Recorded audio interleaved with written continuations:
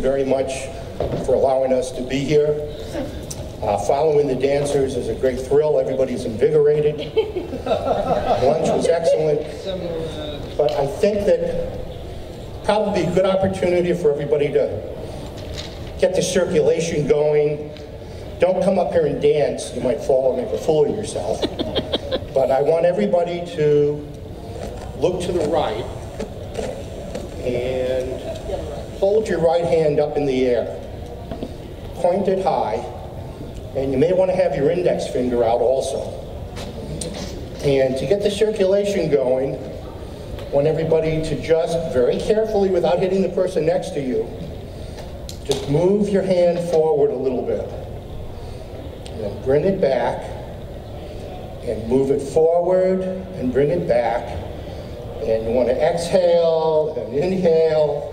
I don't do that. And now what I need you to do is something that actually kept me in business with CBS for a couple of years called Shame on You. So what I'm going to do is on the count of 3, everybody's got to have your shame finger up high. And on the count of 3, say shame on you.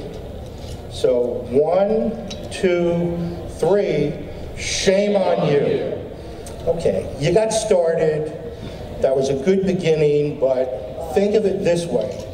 For those people that want to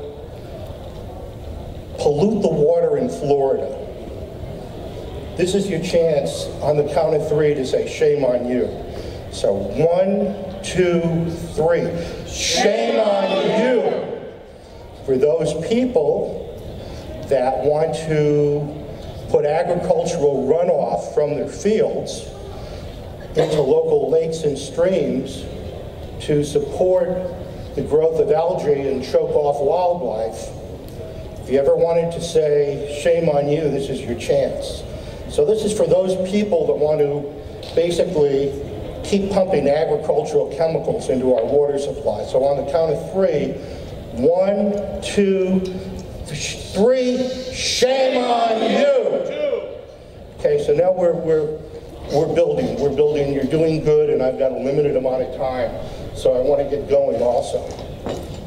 This is it the 100th anniversary of the National Park Service? Yes. And we are blessed to have Everglades National Park in our backyard. And for 40 years, I've been going down there, like all of you, I'm sure, taking pictures of the birds, the plants, the alligators, the incredible biodiversity that is Everglades National Park. So I was really interested this year when the Department of Interior and the Postal Service was looking at the image that they felt captured Everglades National Park for the 100th anniversary of the Park Service. And who could tell me who took the picture and what's it a picture of? Speak up, don't be shy. Who knows? Go ahead, Valerie. Pine Rocklands, and who took the picture? Paul Marcellini. The image, if you haven't seen it, is stunning. And for all the biodiversity and unbelievable habitat that there is, like nowhere else in the world, Everglades National Park's stamp was the Pine Rocklands. It wasn't the sawgrass, it wasn't the alligator, it wasn't the flashing flamingos, it wasn't the ibis and all the other incredible varied habitat. It was the Pine Rocklands of Long Pine Key, I believe. And personally, I was thrilled because the Pine Rocklands of South Florida are unique, just like the Everglades. They're only found in South Florida and some Caribbean islands. America's Pine Rocklands are in our backyard. And like every other green space in South Florida, they are under attack. And we are now trying to publicize and marshal support to basically preserve, protect, restore the last 2% of the pine rocklands of America that remain in our backyard. And I want to go to our, we have our presentation, and what are the pine rocklands? Well, basically, they are the oolitic limestone base that South Florida was based on, and the native South Florida Dade County pines for the most part. And the Rocklands used to spread roughly from the Florida Keys, Everglades National Park, up to North Miami. And they are high grounds and dry grounds, and they are more biologically diverse than coral reefs, believe it or not. They are home to more than a dozen federally listed and proposed critically endangered plants and animals, some of which are only found in the Pine Rocklands and nowhere else in the world.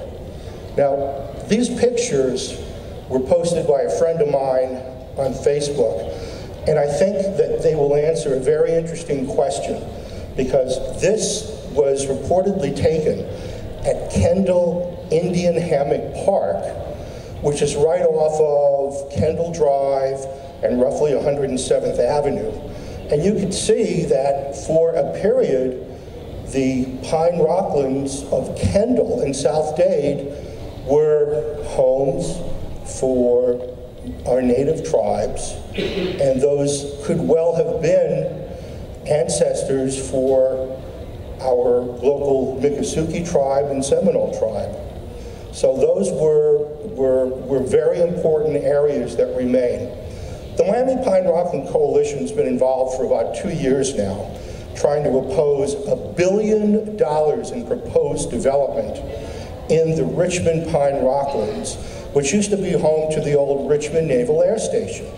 And it used to be a plantation for pine trees and kunti, and it was an agricultural area. And it is extremely diverse. One of our missions includes trying to advocate for the preservation, obviously, but also to try to educate kids, their parents, and anybody else we can engage on the more than a dozen critically endangered and either listed or soon to be listed endangered species that are found in the Pine Rocklands of South Dade. And we've held a number of different rallies, we've held a number of different cleanup events, we've gotten hundreds of people initially interested in supporting us, and for the past 2 years, the developers have been working very quietly behind the scenes with the U.S. Fish and Wildlife Service to try to develop these areas. Now, if you look at that picture on the top on the left, I believe that's from the 1940s of the old Richmond Pine Rocklands. And that was basically all pine land. It was slowly turned into a couple of different federal facilities and Dade County facilities. The middle one shows, I think that was from about the 1950s, 1960s, and the one on the end showed, what's there today. So over the past 40 to 50 years, the encroachment of development and civilization on our local Pine Rocklands have reduced them to roughly 98%. Some ecologists and researchers locally say it may be closer to 99%. And the largest remaining pine rockland habitat outside of Everglades National Park is the Richmond Pine Rocklands, where Zoo Miami is. And as I've said, the big chunk of land, which turns out to be the largest privately owned pine rocklands down here, and literally the largest pine rocklands owned privately in the country, is now approved for a Walmart, for a 900-unit apartment complex, for a strip mall, for a whole bunch of other basically urban development projects.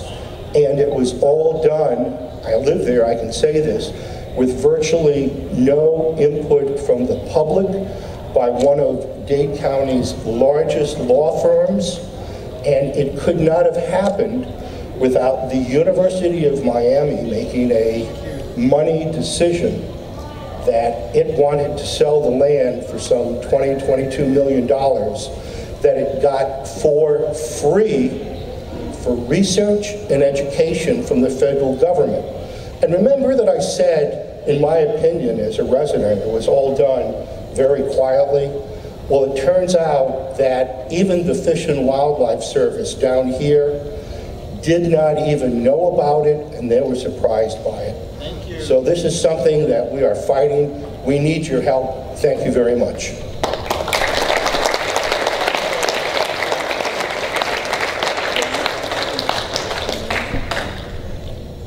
No more dancing for me. Thank you very much to Our Sunshine of the Miami Pine Rocklands Coalition.